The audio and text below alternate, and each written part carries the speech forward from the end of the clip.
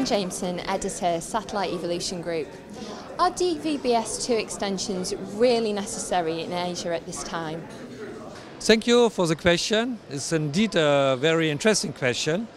Yes, I can say we need the DVB-S2 extension here in Asia. So as you know, DVB-S2 extension provides higher efficiency.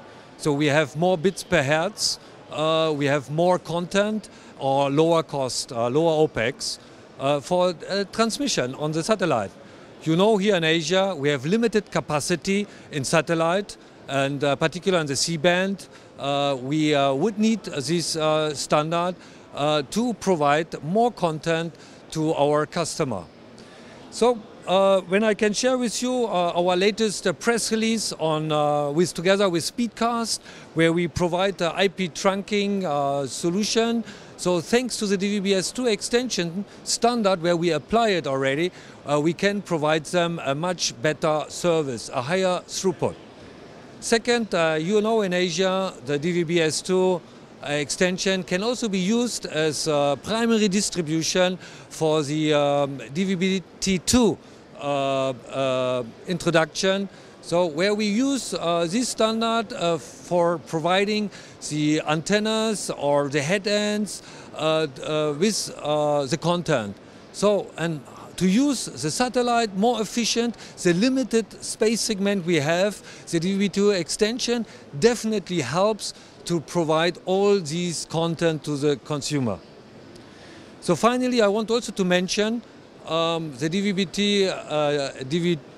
DVB-S2 extension standard would help for the newcomers who want to introduce HEVC.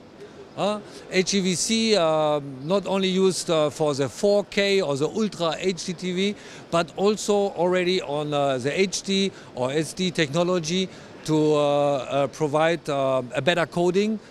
So on this one, when DTH operator wants to introduce this new chipset, introduce new set-top boxes, here's the right moment also to apply the DVB-S2 extension standard.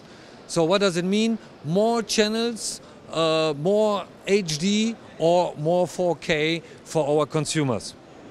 So, and once more, here in Asia we use a lot of C-band, mainly due to the strong rain fade.